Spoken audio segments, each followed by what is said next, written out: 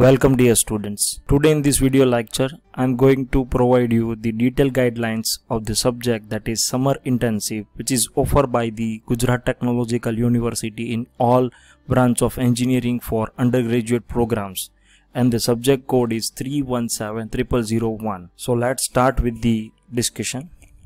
This subject is compulsory subject and offered in semester 7 for all UG engineering branches.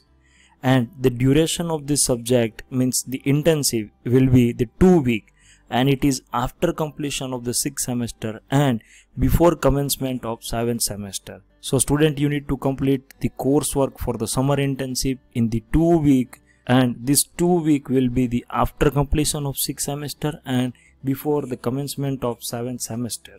And there are 5 different options is given by the university, and student need to opt any one of the 5. So now we discuss about the 5 different options which is given by the university.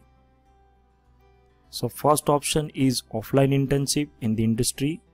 Second is online internship in the industry. Third is a seminar. Fourth one is survey report. Fifth one is a mini project. Now students, we discuss these all options in detail. First option, that is offline internship in the industry.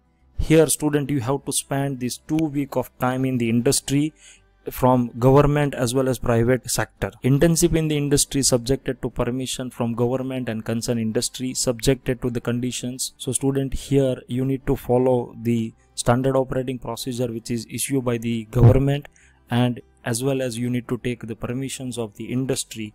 For offline internship, the written consent of students and parents are must, and the student is supposed to produce the joining letter and relieving letter once the internship is over in case of offline internship in any industries. For second option is online internship in the industry.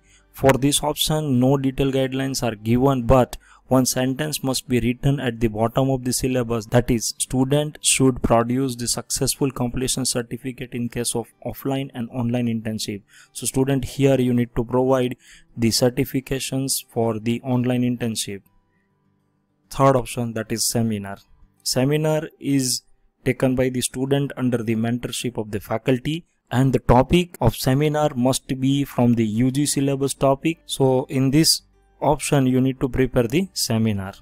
The fourth option is a survey report. So preparation of consolidated survey report on material use in the respective branch. So here student need to select the any topic from the respective branch, and they have to work the study of various catalog, price list, specification, properties, usage, then technical details, drawing, etc. So you have to collect the technical details on the selected topic, and then work shall be carried out under the guidance of faculty. So here also you have the mentor, and after completion of this survey, you need to submit the detailed report to the your mentor, and one student is only allowed under this option. So only the single student is allowed for taking the survey report. Then fifth option is a mini project. Mini project on some suitable topic related to the respective branch. So student, here you need to take the topic from your respective branch, and you have to carry out the mini project. It can be a small fabrication, experimental result, the simulations, programming, then application development, etc., depending on the specific branch of the students. And preferably the single student should do it. So student, in any of the options you have to work individually, means only the single students is allowed, no group students are allowed.